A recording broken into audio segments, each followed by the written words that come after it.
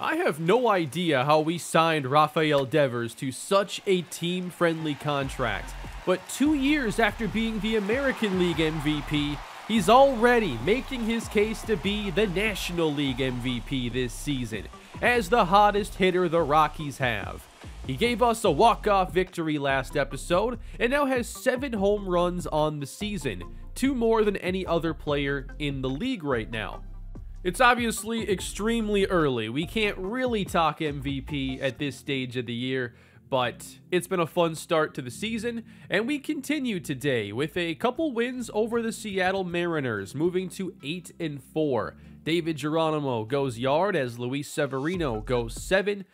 Dominguez closes that one out, and then the next day, a little more offense this time as Ty France and Josh Bell go yard, and Jake DeGrom continues a dominant start to his Rockies career.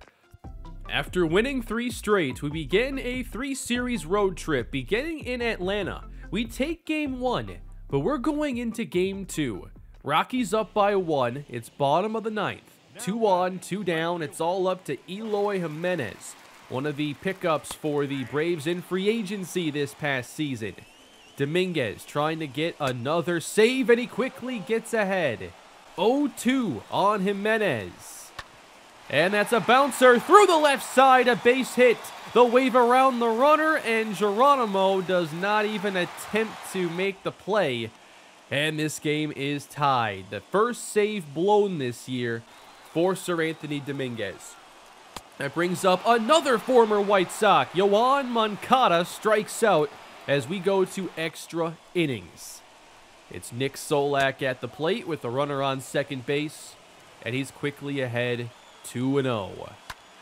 That's a line drive, and a leaping catch at second base. Ozzie Albies takes that away, and that would have given Colorado the lead. So we go to our bench. Now it's Josh Bell. He had a great spring training, now a chopper to short, and this is not the start to the inning you hope for. 2 down, it's up to Brandon Nimmo in a lefty-lefty matchup, and he's out in front. That is the inning. All the Braves have to do is get 1 against our previous closer. It's Taylor Rogers, and he's trying to keep this tied to go to the 11th inning. Fly ball, shallow center. Can you tag on this? Ryan Reynolds under, and there is no attempt to tag. Reynolds has the best arm, I believe, in this outfield. Ozzie Albies, fly ball left field. Now Geronimo goes over, and there's no test on his arm this time. That's the best throw I've ever seen from him. But now Christian Pache, 2 for 4, a homer and a triple. And Rogers starts with a strike, good sinker, bottom of the zone. 0-1. And that's a base hit to center field. Moncada waved around, and that is your ball game. The Braves walk us off in Game 2.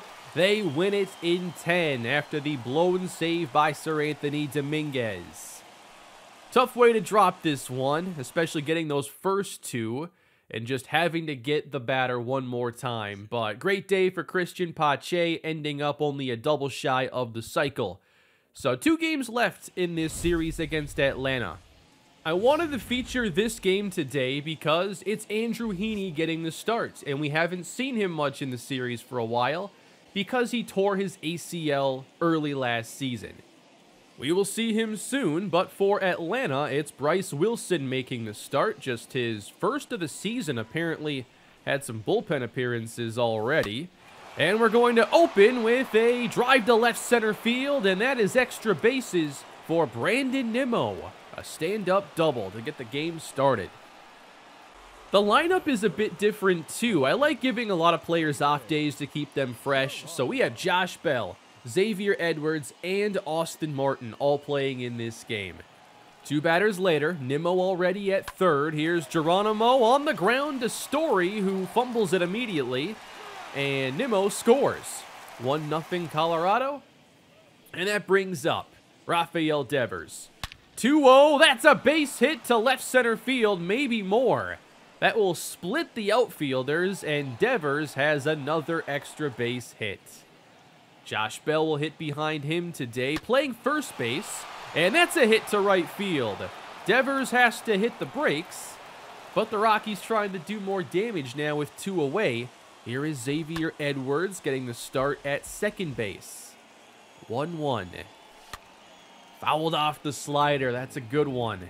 He's had some hittable pitches in this at-bat. And strikes out to end the first. But the Rockies get some production early and hand the lead off to Andrew Heaney. It's start number 3, and his first 2 have not gone well. I do think that the ACL tear is going to have a big impact on the final chapter of his career. But here he is facing the former Rocky. It's Trevor Story. Of course, we traded him back in Season 1 of this series. A trade that hasn't really worked out for us, and that is foul. 1-2. Got him with the fastball. Good spot there for Andrew Heaney as he picks up the first out. And that'll bring up Yoan Moncada. So they pick up the 2 stars from the White Sox. That is down the line. We'll play the bounce, and that's only a single. Brings up Ronald Acuna Jr. Curveball missing inside. There's a strike on the outside, 2-1. Count moves to 2-2, and the curveball misses low again. Don't want to miss in the zone. And the payoff pitch is low, so Heaney walks Acuna.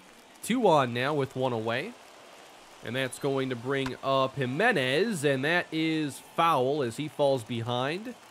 This count goes even, and good changeup fouled off. Now missing outside, full count. Albies waiting on deck.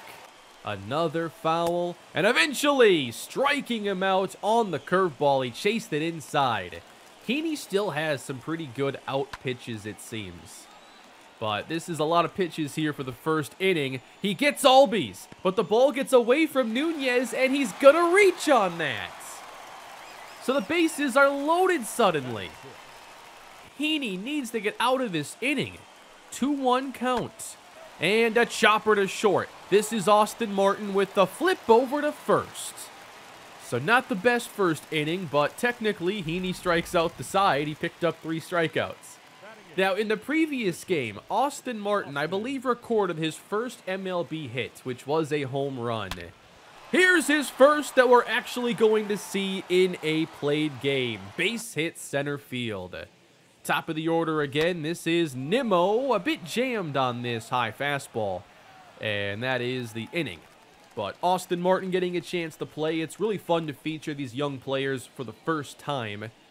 We go bottom 2, hoping for a faster inning. Ground ball to Amart at short, 2 down. That brings up the pitcher's spot here. And for Heaney, this 0-2 is aired out to right, and it's just a 6-pitch second inning. Really good coming off of the long first. Top 3 now, it's Brian Reynolds, base hit left field to start it off. We do get back to Devers, another hitter's count, and Wilson kind of pitching around Rafi. Green light, but fouls off the fastball over the plate. Fouls off a better fastball, 3-2. Now out in front, good contact. And a very good at-bat for Devers as he eventually draws the walk. Putting 2 on for Josh Bell. He's going to start at first base when it's his time. And this is turned on, hit well to right field. It'll stay fair, and that is gone. A 3-run homer for Josh Bell. Number 2 on the season. It's so big having a player of his caliber coming off the bench. It's so easy to keep players like Ty France fresh when we can give Bell a quick start, and you know he can fill right in the middle of your order and hit the long ball. Rockies off to a pretty solid start offensively. Now 4-0. We go bottom 3 where Story strikes out for the second time today. Later in the inning, runner on first, 2 down. Jimenez over to third. Devers, long throw, got him. And Heaney makes it through 3 scoreless. Pitch count in the low 50s. 8 hits already for Colorado. Let's go back to their offense. Brandon Nimmo led the game off with a double. And here in the 4th, this is also going to left center. How about his second double? A double-double for Nimmo today. In scoring position now, and this is Bryan Reynolds batting second. And that is high in the air out to deep right center field. And it's going to be out of reach, but stays in the park. As Reynolds flies around second, Nimmo already scored. It's an RBI triple. And a very forgetful start for Bryce Wilson. We got after him pretty early in this game, and what else he going to do with that fastball right over the middle? So his day is over, and the Braves are having to go to their bullpen. And they'll bring in the young pitcher Kyle Wright, making appearance number 6, and he's really struggled against lefties. Lucky for him, Rafael Devers is up next, and he strikes him out. Up and in with the slider, but Devers just can't get a piece of it. Another lefty, Josh Bell, a bouncer finding its way into center field, an RBI single, 6-0. How about Xavier Edwards? 2-0. And that's crushed to right center field. This one's deep and off the wall again. Edwards makes his way to second base. Bell gets halfway there and turns back. Safe at third base, thankfully. All these lefties ready to face Kyle Wright. 2 in scoring position. Nunez rolls it over. And the Braves end the inning at last. It is sure looking like a good day for Colorado. Hoping it continues for Andrew Heaney. He gets Albies out in front of the changeup. That first inning didn't look good, but it was not a sign of things to come, oddly enough. Heaney finding the zone with ease and doing a great job with his 2-strike pitches, getting strikeouts. So maybe there is some hope for him to bounce back this year after the knee injury. We go top 5, Austin Martin, 3 for 3 in his major league career, and he makes it 4 for 4. I think at this point you have to give him the ball when he eventually records his first out. That's going to be pretty special. Hasn't happened yet. Brandon Nimmo's next, already 2 doubles to left center. Does he have anything left for us today? And there's a drive out to right center field. Brandon Nimmo, have a day. Way out there, his 3rd extra base hit as he drives home his 4th homer of the season, and it's 8-0 Rockies. I think we're putting that blown lead from the previous day behind us. Bottom 5, that's down the line, a fair ball, and just like the previous time it happened, play that bounce off the wall perfectly, it's only a fancy single. Kyle Wright hitting. They know he's going to keep pitching, so it's a rare relief hitting chance, and Kyle Wright delivers his very first major league hit. So it's kind of like when Daniel Camarena had his chance to hit. I think that was an 8-0 game, by the way, where he hit that grand slam. But Heaney picks up a double play, a big one. Runner at third base now, trying to put up one more 0, and it's Moncada. I loved his command after the first inning, just doing such a good job getting strike 1. And then his curveball was on point. There's the changeup. It's not where you want it, but it gets the right result. 5 shutdown innings for Andrew Heaney. Really impressed with this 3rd start for him this season. But are the Rockies done offensively? They're already dominating 8-0. Devers the other way. That's going to be extra bases. The hot streak for Devers just continues. He puts together another extra base hit. Now we go to Xavier Edwards. And that one is crushed deep to right field. Trying to keep it fair, and it's foul by 5 yards. Pretty close. 1-1. Oh, he did not hit this one quite as well. A dribbler. Right, the throw not in time. So you go from almost a home run to an infield single. That's still pretty cool. How about Austin Martin? He's 4 for 4. Can he stay perfect? That misses inside. And I can't remember right now if he had at-bats previously with the Blue Jays. There might have been an MLB debut a couple years ago. But so far with the Rockies, he's at least perfect. And 3-2, he got the slurve. Up in the zone. And finally, they get him out. That should have been 11-0. Bottom 6, and Heaney stays in the game. 2-on, 1 down. This is rolled slowly to Devers, but they're going to turn 2, and Heaney gets the quality start. 6 shutout innings. A great day for the Rockies. That's not quite finished yet. Brian Reynolds deep to right field.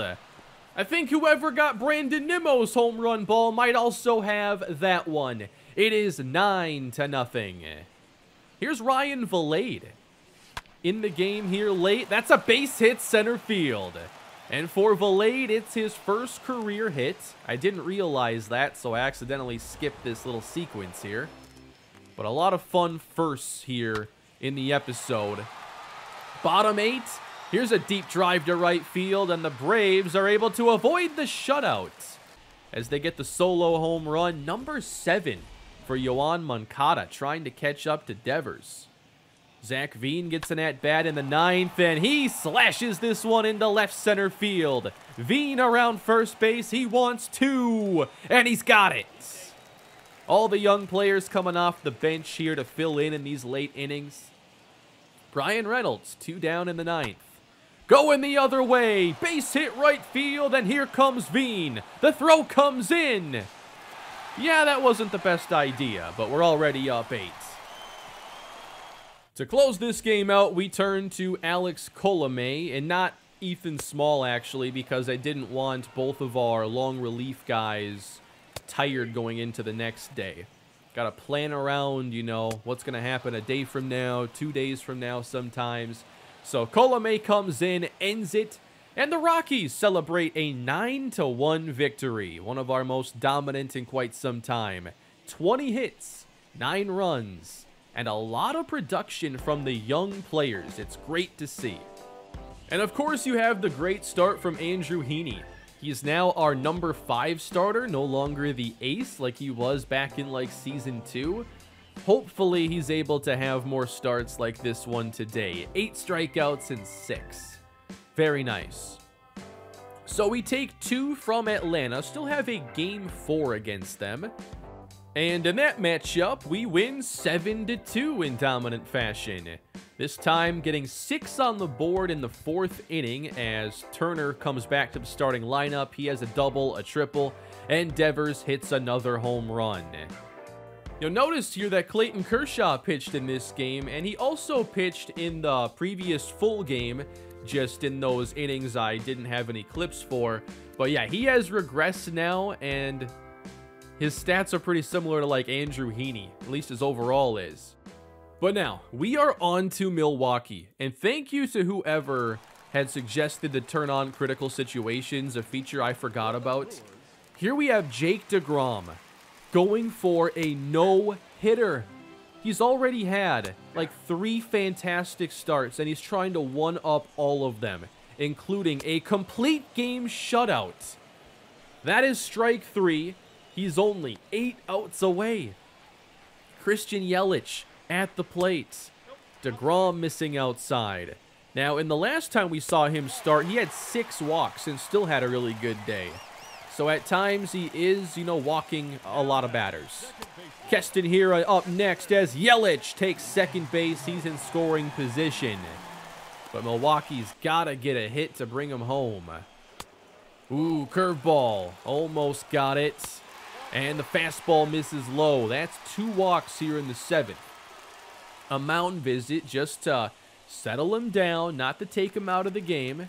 But now Omar Narvaez, and again struggling to find the strike zone. Now a chopper to the right side. Devers on to second, and the return to first not in time. But a fielder's choice does not break up a no-hitter. 2 down. Billy McKinney. In the air, right field hit well, sending Nimmo back, and he's got it! No-hitter still alive, 7 innings in. Pitch count now for DeGrom at 88. We head to the 8th inning. David Fry is the hitter. Changeup is in there. Nice to get that quick strike. And the fastball is going to right center. Nimmo in the gap. Lays out and can't make the catch.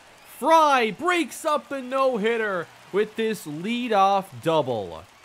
We saw David Fry last episode be one of the best Brewers hitters against us. And it's him who breaks up the no-hitter, as Nimmo wasn't really close on this dive, but he tried to keep the no-hitter going. So Bryce Terang is up next. DeGrom is still in the game at this point. 3-1, missing inside, another walk.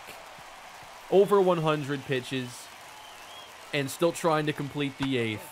Popped up shallow center with 2 down. In comes Reynolds, sliding catch to end the inning. Nice play there, as we focus now on securing the victory. And Reynolds sends us to the 9th. DeGrom comes out, and Sir Anthony Dominguez will get another save opportunity, number 7 on the season. Christian Yelich leads off. And he reaches for one, popped up into foul territory. Nunez slides to make the catch just like Reynolds did. Back-to-back plays with basically the same catch. Which sliding catch was more impressive, do you think? Reynolds coming in, or Nunez having to work out there as a catcher? What do you think? Hira, 0-2. Dominguez trying to put him away, and 3-2 misses outside. The walks are starting to add up here. Omar Narvaez, 2-2 count. That's going to get into right field. A single for the Brewers, and that's going to bring up the tying run represented by Billy McKinney. That's a chopper. Over to short. It's passed into left field. And a run will score for Milwaukee as they break up the shutout. Can Dominguez get this under control? Already blew a save this episode, and I'm not sure David Fry is the hitter we want to be facing here. But Dominguez gets ahead, 0-2. This is outside again. 1-2. Got him looking! Strike 3, 2 down. Finally, we're past David Fry. Now Tyrone Taylor, it's all on him. Dominguez, 0-2. Oh, come on. Slider just missed, 1-2. Popped up into center field. Reynolds comes in, he camps under it, and this game is over. We do not get the no-hitter, we don't even get the shutout. But we do pick up another win. And Sir Anthony Dominguez gets another save, although these haven't been the prettiest saves. I think that he looked better last year just based on what we've seen so far. But the next day, he's got another chance to close a game out. Now, Milwaukee already has a runner in scoring position. Must have been a leadoff double or something. And he's got to get 3 outs to avoid blowing the save again. He's ahead. Now even with Tyrone Taylor, that misses wide. Over 20 pitches the night before. Back at it once again. Got him out in front. Strike 3 on the slider. Big out number 1. Off the bench now, Colton Wong, a great contact hitter. That's into left center field. Reynolds over. 2 down. 1 more to go for Sir Anthony Dominguez. Here's Bryce Terang. In the air, left field for Geronimo. Over a few steps, and this game is over as well. Dominguez with a better save as Corbin Burns picks up another win, this time against the Brewers. We won in the start he had against them in the previous episode. This time Burns goes 5 1/3, gave up 2 runs, had 4 strikeouts. Devers also went yard. So David Fry has suddenly become a player that I have to pay attention to. He's a utility player who can also play catcher. He's got some decent ratings here. He's a really solid bench player to have. Just had to take a look because he was giving us problems. I had this whole, like, 1 more game thing going, so we're not done. We're now top 9 against Milwaukee. Already won the first 2 games. Down by 1. Base hit left field for Geronimo. Rounding third will tie the game. Couldn't play it cleanly. I'm not sure it would have made a difference. A blown save for Milwaukee. and they turn to a rookie pitcher, 5'6", 160-pound Clayton Andrews. Rafael Devers is the first batter he faces, and he gets ahead, 0-2. And that's a cold strike 3 on the corner. A couple great pitches for Clayton Andrews as he picks up his first major league strikeout. 2 away. France, that's out in front, almost down the line. 1-1. Behind it there. On the corner again. 1-2.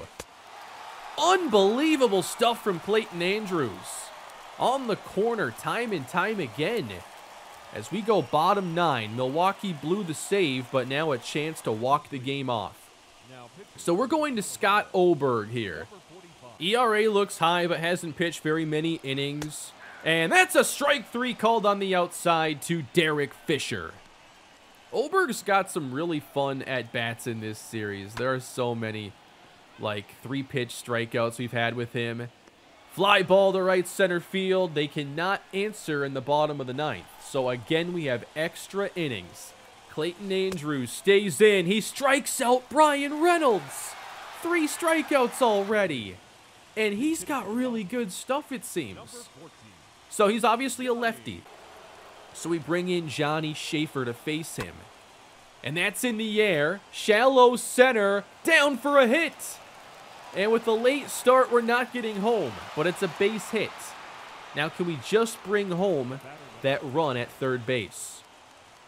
Nick Solak, 99 contact against lefties, but he's out in front. Full count to Solak. Got him out in front. Another changeup right at the knees. 4 strikeouts for Clayton Andrews. And now he's going to face Xavier Edwards. Out of the young players on the bench, he's been the go-to guy. And Edwards up the middle delivers a base hit, and the Rockies get run number 6. I really like Xavier Edwards. Inning not done though. Brandon Nimmo to face Andrews and fouls off the changeup, a rare miss over the plate. 1-2. Bottom of the zone, strike 3. Unbelievable pitching here from Clayton Andrews. Now it becomes a save situation, but this is not Sir Anthony Dominguez coming out because he had simply pitched too much over the previous couple days. So Lucas Sims is getting this chance. Christian Yelich is at the plate, bottom 10. And did he go around? Yes. That's strike 2. Yelich, 3 for 3 on the day. On the ground. Runner has to stay put. That's 1 down. Big out for Sims. Keston Hiura hitting under 100 with runners in scoring position. He's behind 0-2. Got him looking, strike 3. 1 more to go for Lucas Sims. This for a sweep against Milwaukee. Breaking ball is over. Strike 1. Fouled back. Schaefer won't get there. Milwaukee down to their final strike. Struck him out swinging, and that is your ball game. Sims gets it done, and the Rockies win again. What a team this looks like early in the season. This is easily the best I think we've ever looked in this franchise. We've got such a good core lineup, the pitching looks really good, and even the bench is making an impact. And of course, an MVP candidate at least in month number 1. We also win the next day against Miami, and we are now 15-5. We find ourselves ahead of the LA Dodgers right now. 11 home runs now for Rafael Devers. He would be first place in MVP voting, while Jake DeGrom would be first place in the Cy Young voting. Nobody could have ever seen DeGrom playing this well for us in the first month of the season. That was a really fun episode. So many fun victories. This team just finds a way to get it done. Whether it's a tight game or they can dominate from the beginning. Hope you're enjoying the action here in the newest season with the Colorado Rockies. Please leave a like and subscribe to the channel, and I'll try to get more episodes out as fast as I can. These have been some big episodes, and we'll see if they continue to stay that way. I just end up getting so much I want to share. Have a great day. I'll see y'all next time.